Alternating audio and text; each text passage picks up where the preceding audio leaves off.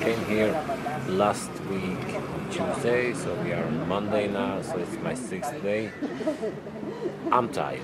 I'm every day around 3 or 4 or 5 p.m. I'm getting tired a little bit, and then I wake up around 10 and 11 p.m. I lay down around 2 or 3 a.m.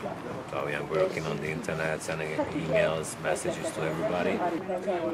I used to be a presenter of TV. This was my last day, actually, legally. Yeah. But I didn't sign the paper, so I don't want to sign the paper. I won't sign the paper. So maybe those guys inside wants to push this side, the things after Christmas. So to push us to go home and not to be here. This is good for them, but I'm not sure that we are going to leave this place until the 3 other men is fired from the building and from the public service media.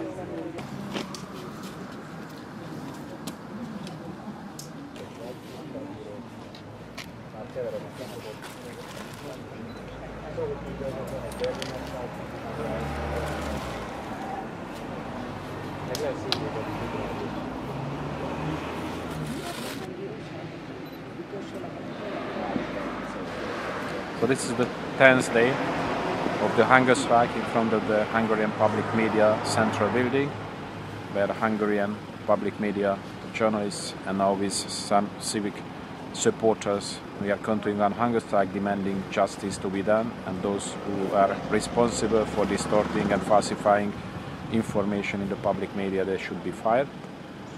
Yesterday we got some medical checkups because while many of us have been on hunger strike for many long days, I'm the one who started from the very first day with my colleague Szabó Jaranka. She got back, but she had a 1-day rest, so it's needed now to check our health. We went yesterday to hospital, they checked our blood pressure with the electrocardiographic examination, and also with ultrasound they checked the heart. So far it seems that we are okay in comparison how the things are, so we still feel that okay, we're getting a bit weaker and weaker, but we are still fine. We tried to put some more minerals and vitamins in the liquids, so not to have very serious health problems later. We got still the public support. You see the civic society members, ordinary people, sometimes journalists, sometimes some people from the society, they come bring us food. Instead of food, I'm just joking, bring up some drinks, hot tea, and we have also now a camper, so our civic supporters who are on hunger strike, they can go and have a rest there and sleep there, because it's important. In order to continue, we should also like to save our energy, because still it seems to me that there still are some days ahead until we can be saying that the demands are fulfilled and we can go home, and then the next day we can start negotiations about the more profound structural changes which is needed in order to get the whole things in order. The camper which we got from our supporters, it's a DDR, it's an East German camper, and you could say it's not so bad. We try to open it, and we have an aggregator so we can produce energy. I don't know, I think it will be a bit noisy, but well, you could look at it. It's a comfortable place for 3 persons. We have a gas stove, so they can have some hot tea in the morning or in the afternoon tea, of course without any scones, or cake. So just have a look. It's our caravan. Our civic supporters will stay here because we have the right to enter the building, and the company is so worried about us, so they provided 1 room with heating, but they don't have it, so they will stay here. And we are expecting more caravans for more supporters if we will expand our protest. At the moment, the hunger strikers, there is Aranka and me. I'm just saying this because we are on hunger strike from the most period. I started from the very first day, almost 1 week ago, more than 1 week ago, on a Saturday, 2 p.m. And Aranka joined me, and she had a day off because she had a small kid. She had to go back, and she did what a mother had to do. She then insisted to go back, so she's with us again.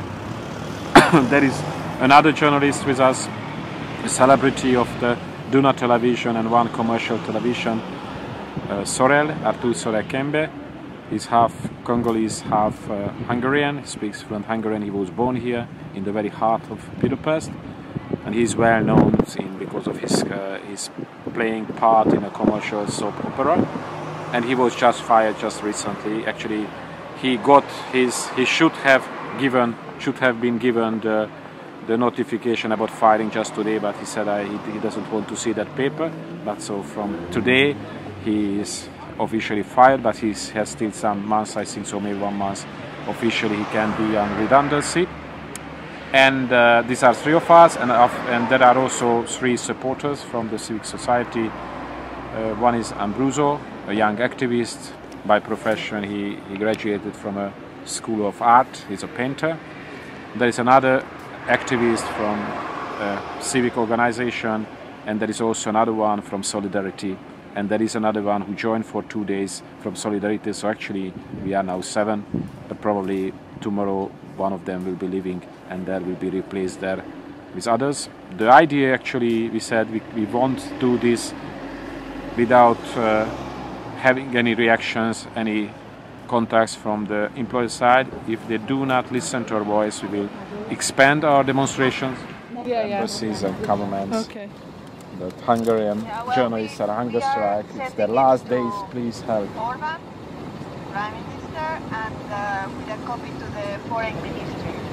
Okay. Okay, and I'm sending it in Spanish and English. Hello, hello. But you know Sziasztok, jó my munkát! contacts. Nem.